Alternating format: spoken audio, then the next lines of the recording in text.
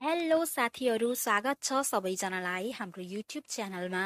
योभन्दा अगाडिको भिडियोहरूमा चाहिँ हामीहरूले बिबिए सेकेन्ड इयरको म्याक्रो इकोनोमिक्स भन्ने बुकबाट unit 1 introduction to macro economics भन्ने च्याप्टरबाट चाहिँ म्याक्रो इकोनोमिक्स भनेको के हो र त्यसको स्कोपहरूको बारेमा डिस्कस गरेका थियौँ। र आज भने हामी यस भिडियोमा युजेज और इम्पोर्टेन्स अफ म्याक्रो इकोनोमिक्स अर्थात् बृहत अर्थशास्त्रको प्रयोग वा महत्त्वहरू भन्ने टपिक्सको बारेमा डिस्कस गर्नेछौँ। योभन्दा अगाडिका दुईटा भिडियोहरू हेर्नुभएको छैन भने यस च्याप्टरसँग रिलेटेड म डिस्क्रिप्सनमा लिङ्क राखिदिनेछु, त्यहाँ क्लिक गरेर हेर्न सक्नुहुनेछ। अगाडिको भिडियोमा चाहिँ हामीले के भनेर डिस्कस गरेका थियौँ त, पुरै अर्थतन्त्र अथवा पुरै राष्ट्रको अध्ययन गर्ने अर्थशास्त्रको शाखालाई चाहिँ बृहत अर्थशास्त्र भनिन्छ। यसले चाहिँ ठुल्ठुला एकाइ तथा ठुल्ठुला मुद्दाहरूको बारेमा अध्ययन गर्दछ, जस्तै राष्ट्रिय आय, रोजगारीको स्तर, मूल्य स्तर, होइन, विभिन्न यी कुराहरूको बारेमा, कुल उत्पादन, कुल उपभोग, कुल बचत आदिहरूको बारेमा चाहिँ अध्ययन गर्छ। र बृहत अर्थशास्त्रको चाहिँ के कस्ता प्रयोग तथा महत्त्वहरू छन् त्यसको बारेमा चाहिँ अब हामी हेर्नेछौँ, जसमा हाम्रो 1 नम्बरमा रहेको छ आर्थिक नीति निर्माणमा सहयोगी। आर्थिक नीति निर्माण गर्नका लागि विभिन्न आर्थिक चरहरू जस्तै रोजगारीको स्तर, कुल माग, कुल पूर्ति, मूल्य स्तर, बचत जस्ता कुराको जानकारी लिनुपर्ने हुन्छ, जसको अध्ययन बृहत अर्थशास्त्रले गर्दछ। अब के हो रहेछ त, आर्थिक नीति निर्माण गर्नमा चाहिँ बृहत अर्थशास्त्रले सहयोग गर्दो रहेछ।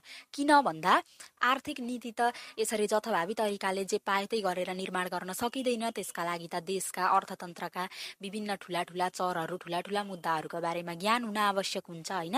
जस्तै रोजगारीको स्तर के कस्तो छ, कुल माग, कुल पूर्ति, मूल्य स्तर, बचत जस्ता यी विभिन्न कुराहरूको चाहिँ जानकारी हुन, ज्ञान हुन आवश्यक हुन्छ, जसको चाहिँ अध्ययन बृहत अर्थशास्त्रले गर्छ।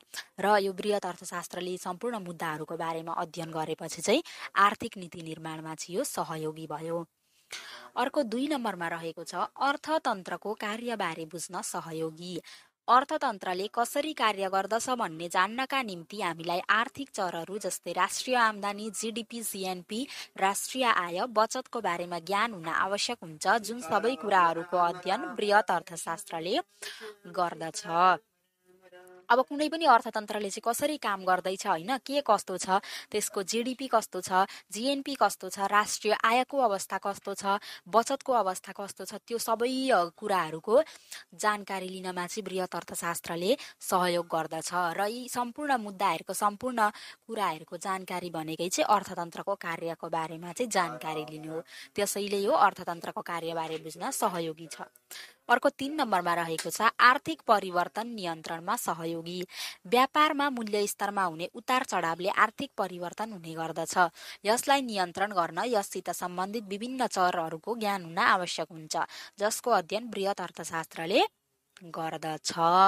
के हो रहेछ त, यो सम्पूर्ण कुराहरूको जानकारीका लागि पनि बृहत अर्थशास्त्रले सहयोग गर्दो रहेछ। अर्को 4 नम्बरमा रहेको छ अन्तर्राष्ट्रिय तुलना गर्नमा सहयोगी। कुनै पनि दुई राष्ट्रबीच बृहत अर्थशास्त्रले अध्ययन गर्ने विभिन्न आर्थिक चरहरूका आधारमा तुलना गरिन्छ कुन देश कस्तो छ भनेर। त्यसैले बृहत अर्थशास्त्र महत्त्वपूर्ण छ।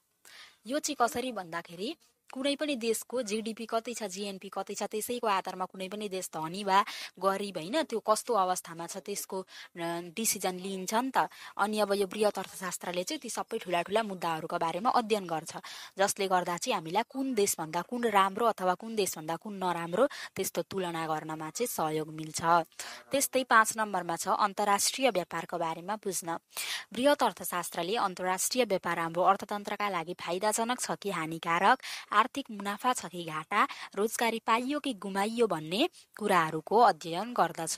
साथीहरू, यहाँ टाइपिङ गर्दाखेरि धेरै वर्ड्सहरू मिस्टेक भएको रहेछ, तपाईँहरूले आइडिया लगाएर यो आफै जान्नु होला। जस्तै यहाँ घुमाइयो भएछ, गुमाइयोलाई त्यसलाई मजाले मिलाएर हेरेर नोट डाउन गर्नु होला।